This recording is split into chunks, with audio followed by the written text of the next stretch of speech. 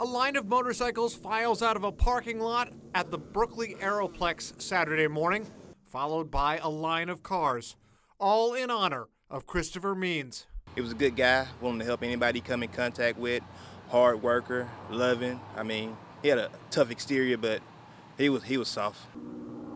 He was just the overall just good person, just all the way through, and everyone loved him. Family members say Means loved his job and loved his family. He was the life of the party, really.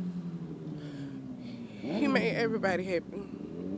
It was not a dull moment with him. The crash that killed Means is still under investigation. Mobile police are asking anyone who may have witnessed it or been involved to contact them. I mean, if you saw anything, please notify the police department and let them know and come forward. This isn't the first time an unexpected tragedy takes the life of a young man in this family. In 2016, Tiffany Means lost another son. DeAnthony Means was killed when Mobile police say a group of people shot into a Theodore home. Years later, a new heartache for a family that's dealt with so much.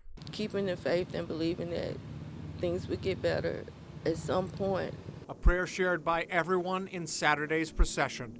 In Mobile, Chad Petrie, WKRG News 5.